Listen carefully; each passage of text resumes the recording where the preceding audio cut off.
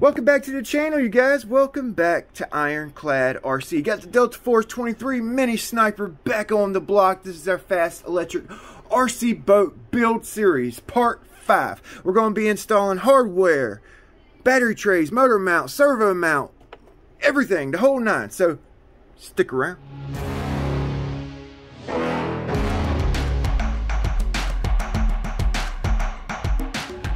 So yeah, let's get to it. Let's get to it, huh? The lower you set your strut into the water, the higher the boat's gonna ride in the water. The higher you set your strut on the back of the boat into the water, the lower the boat will ride. So it's kind of equal opposite reaction type deal. So I think I'm gonna drill it right here. All right, let's do it. Let's drill it out. Let's drill it out. All right. Make sure I got the right bit here. It's a 1/4 inch stuffing tube. This one of these right here, don't even know what it's called, but these things are nice to have. They really are. Check the size bit you're going to use with the hardware you're using. You know, you're sitting here trying to decide what you're going to do. You're like contemplating on this, contemplating on that. My captain would say, God hates a coward. Just do it. God hates a coward. So Captain Bob, this is a memory of you, buddy. Bob Nagy.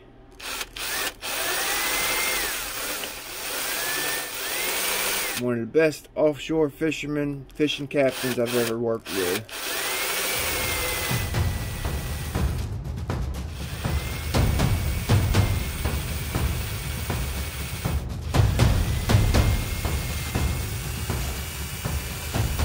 Alright, so yeah, the stuffing tube come out good. I kind of split the difference there, got it kind of low as I could. I'm gonna go ahead and start installing the rudder base, trim tabs, and turn fin on this side of the boat. I have to install my servo mount that I made. It's gonna go in this back corner right here, so I need to install this first.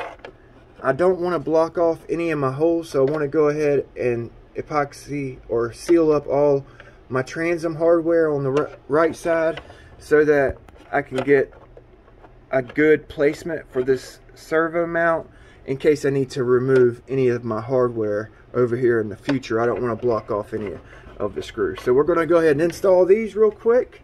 I'm using Loctite marine adhesive sealant, and I'm just going to kind of fast forward through the whole process so you guys aren't bored to death. I'm just going to be installing screws, nothing fancy, and then we'll start epoxying in the servo mount, and then we'll get to everything else later on.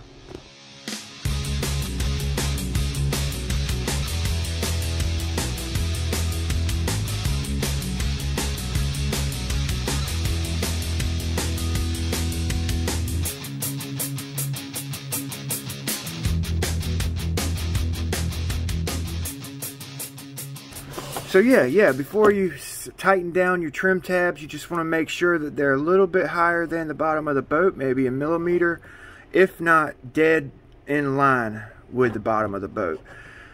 You just don't want them lower than the bottom of the boat. Alright, so I'm going to go ahead and tighten all this down.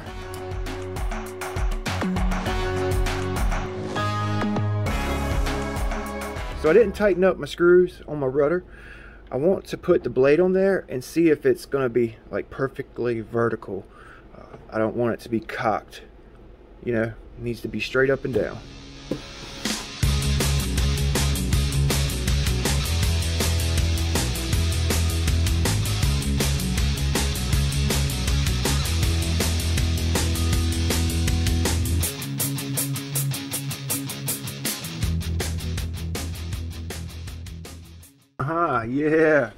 Yeah, tighter than a mosquito cha-cha. Looks good back there. Got everything installed. Looks good. Looks real good. So now I gotta mock up the servo mount right here. It's going in the back corner. I gotta drill a couple holes in the bottom, like epoxy dams, and I'm gonna use 5-minute epoxy just to tack it in place because I need it to be cure up real quick, you know what I'm saying? And then I'm gonna do the 24-hour epoxy on it, and I'll use these little hairs right here that we saved from reinforcing the hull. we'll use these little hairs to reinforce everything and build up structure and strength with.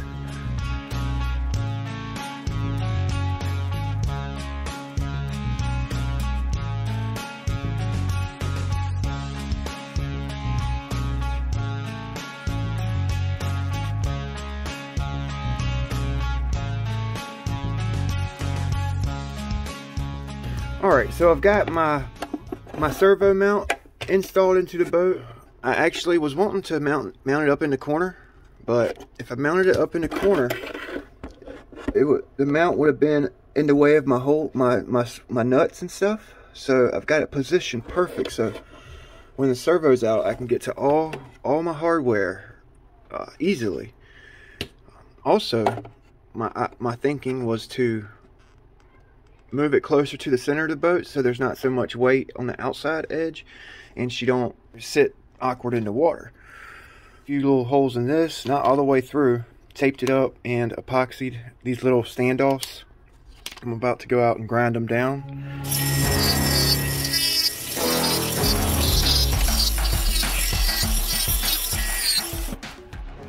Alright, so now that I got the battery trays all prepped up for epoxy, I'm going to go ahead and drill the holes out for my strut, mount my strut up, and we're going to epoxy the battery tray, ESC tray, motor mount, everything in all in one shot. So I'm going to get the holes marked and drill holes for the strut, and we're going to start the rest.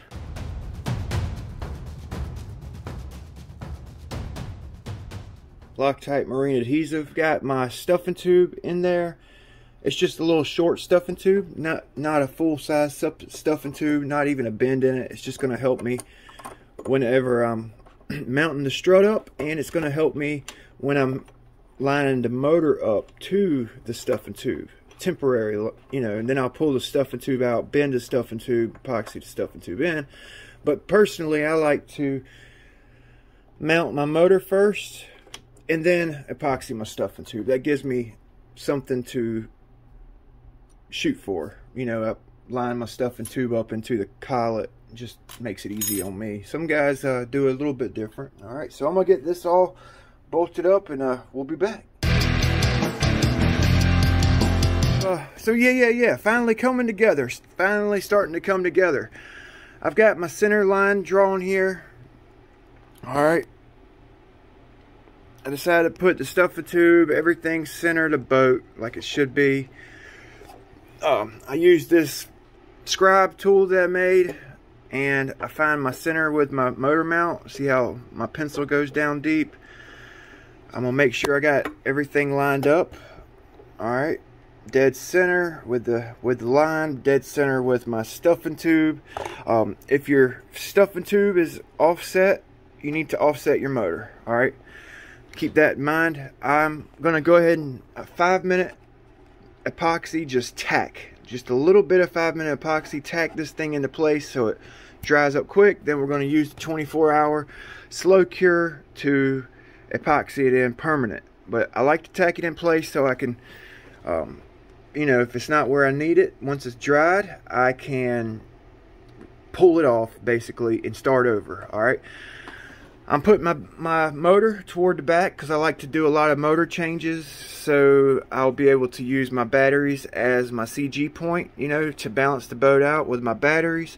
Also, I'm going to be putting different motors in this boat, so I like my motor to be positioned toward the rear. I could have put my motor like up forward and put my batteries permanently in the back, but it really wouldn't have given me much room to position the battery. So motor positioning is really up to the hull, how it balances out with the amount of power and weight you're going to be putting in the boat, and that kind of determines where you position your motor. Like I said, I went up about 3 millimeters or 4 millimeters with my stuffing tube, so it don't ride too dry and it don't ride too wet. I'm trying to kind of split the difference. Now, I was thinking about, I'm really still thinking about making a flooded stuffing tube so I can actually move my strut up and down on the transom. You know, it would only be a few millimeters, but that helps. And I'm still contemplating on it. And if I decide to do it, I need to do it before I put my motor mount in. You would be able to move it up and down, get you about 4 or 5 millimeters of up and down travel without messing with the angle of your strut. So, golly, I've never done it before, so I'm kind of scared to do it. I don't know if this is the right size tube or not. It's a fiberglass tube. It's a rod and reel, fishing rod, and it was broken, so I cut it, and I was like, you know what, it might work, and it would just give me a little bit more tunability with this boat. Yeah, that would really allow me to tune this boat much easier with a flooded stuffing tube. And if I don't do it on this boat, I may do it later on for another boat. That's one of the advantages of running a strut on your RC boat is with a flooded chamber, a flooded stuffing tube, you can actually get up and down adjustability on your strut, whereas a Stinger you couldn't do that with. So that's kind of why I went with the strut. I was thinking about doing the flooded chamber. I'm just kind of, I'm scared to do it. I'm going to be completely honest with you. I've never done it before. I've read up on it. I've never owned a boat with a flooded stuffing tube, but they look cool. If I had a little bit bigger tube, I would definitely do it. This one's not quite big enough. It's not quite big enough. Checking for center. Make sure it's centered with my scribe tool. Yes, what I use. So make sure everything's lined up. I'm going to mix up my 5-minute epoxy. Dead nut center.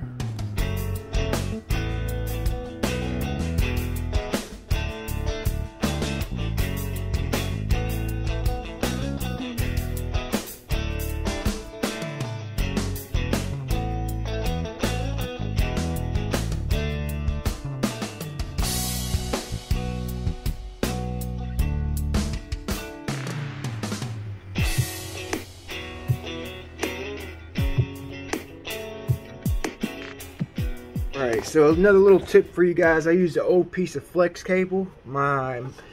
After I epoxied it, it looked like my motor mount was kind of like cattywampus, like wanting to lean to one side. So I used my flex cable up against the gunnel here, and it kind of just is pushing it over. Boom! Huh? It looks good. Everything's nice and straight, all lined up with the boat. I'm going to start taking the motor out so I can have some room to work with this 24-hour. I'm going to go ahead and we're going to lay out the battery trays. We're going to lay out the ESC tray and finish up reinforcing the motor mount with the fiberglass hair. So I'm going to go ahead and remove this the motor, and we'll get started on it. So I've had my epoxy sitting up for about an hour, kind of thicken it up a little bit. It's time to start the 24-hour epoxy process. Now this is where all of our strength is going to come from. That 5-minute epoxy that we use just to tack everything down, that's not structurally sound. It needs 24-hour slow cure. That's where you get all the strength and reinforcement from. And we're going to go the extra mile and add fiberglass cloth. This is why I told you guys to hold on to this, because it helps reinforce all of this epoxy work we're about to do, so it doesn't come off later on and fail and potentially mess your boat up. Alright, I don't even use a paintbrush. I've got this stuff here taped off, and I'm just going to go around the edges. You guys seen where I chamfered the edges of the base so that the epoxy seeps into there, to the edges, and kind of locks it in. So what I'm going to do is just going to start laying down some light epoxy just by itself on the outsides of my rails and out on the top sides of everything right here. I'm gonna wait for it to cure up a little bit more before I do the bottom part, because it'll like drip down. Yeah, this take your time with it. You know, you want it to look good. You don't want it just slop it on there. Or I don't slop it on there. I try to take my time, make it look good. because there's really no fixing it if you kind of just slob it on there. You know, you gotta sand and all that, and it's hard to get to some of these places. I tape my boat up so I don't get epoxy everywhere, you know. Keep a cloth nearby, some Q-tips nearby.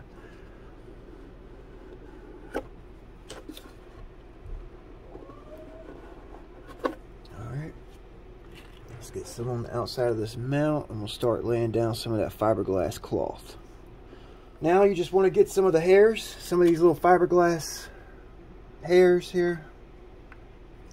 It don't really take a whole lot, but just take a little bit of it and you mix it in with the epoxy that's already set out. Alright, and you want to kind of get the hairs on both work pieces. Like you want to get it on the ESC mount and the bottom of the hull. That's going to reinforce it. I've got an example right here of epoxy that hadn't been reinforced. This has been drying. This is 24-hour and it's cured out for about 2 weeks now. And look how flimsy it is. Okay, you see that? Has no rigidity. It has no structure. Once you add these hairs to the mix, it don't bend. Look at this. I'm bending it. This one will bend. So this is where you get your structure and strength from, is the cloth. It really does make a huge difference in the outcome of your workpiece. You see what I'm doing? I'm just kind of laying them down, and you won't really even know they're there. You won't even be able to tell it. And really it adds, it really gives it a finished look to me with this cloth on it. Whereas, you know, before it just kind of, you just pour the darn epoxy in, and you know, it just looks unfinished to me.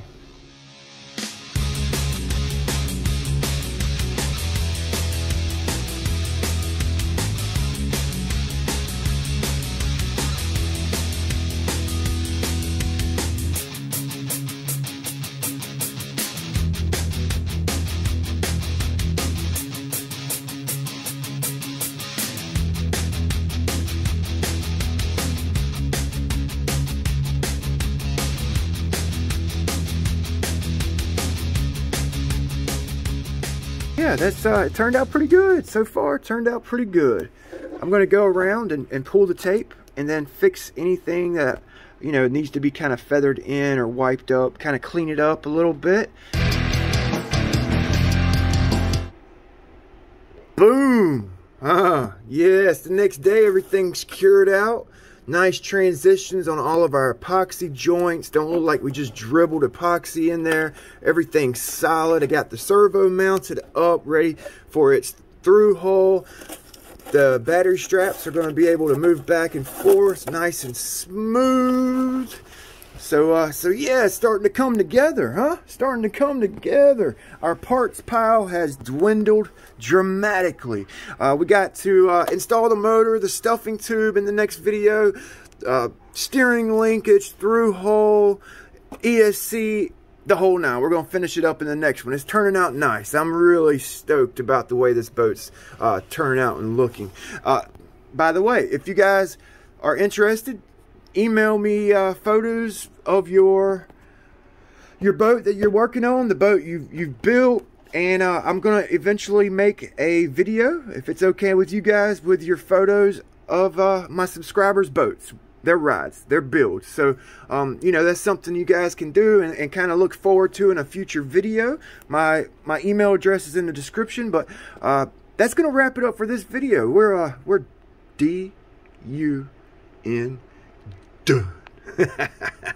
Yeah. So yeah, I appreciate you guys riding with me. Appreciate you guys watching the videos.